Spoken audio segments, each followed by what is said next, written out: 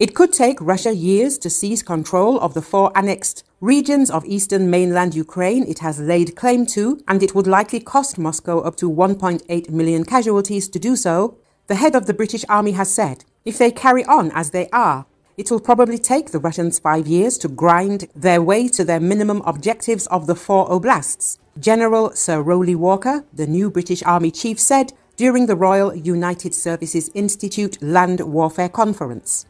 According to Newsweek, Russia has annexed 4 regions or oblasts of eastern Ukraine, although it does not control all of Donetsk, Luhansk, Kherson and Zaporizhzhia. Moscow also controls Crimea, the peninsula to the south of mainland Ukraine, which it annexed in 2014. Russia's control over the regions is not internationally recognized, and Kiev has vowed to reclaim the annexed territories. At the current rate of attrition of dead and wounded, that puts them probably well north of 1.5 million casualties to achieve that, with untold billions of lost equipment, Walker said.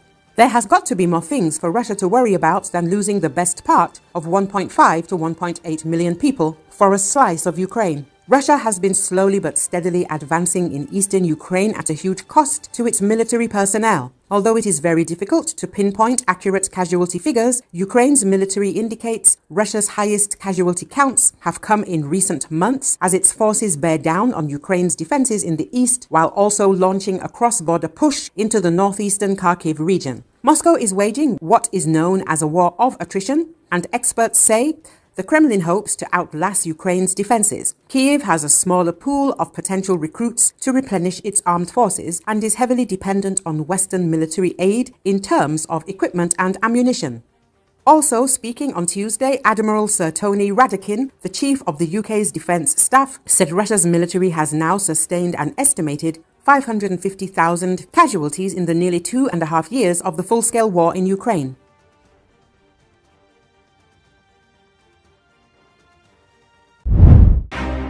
Ukrainian troops have thwarted another Russian attack in eastern Donetsk region, local telegram channels reported on Wednesday.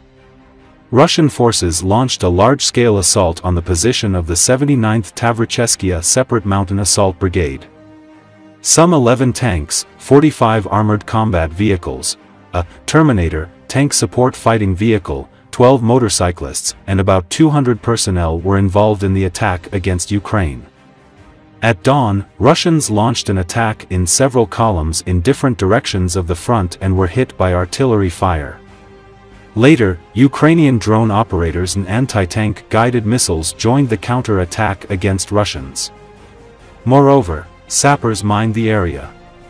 As a result of the battle, Ukrainian paratroopers destroyed 6 Russian tanks and 7 armored fighting vehicles along with the crew members. All 12 motorbikes were burned. Russians suffered heavy losses in terms of manpower as well. Overall, 40 Russian soldiers were killed, and 37 others were injured during the Ukrainian counterattack. The video footage of the fighting has been published in Ukrainian telegram channels. It's unknown from the video in which part of the front the fighting took place.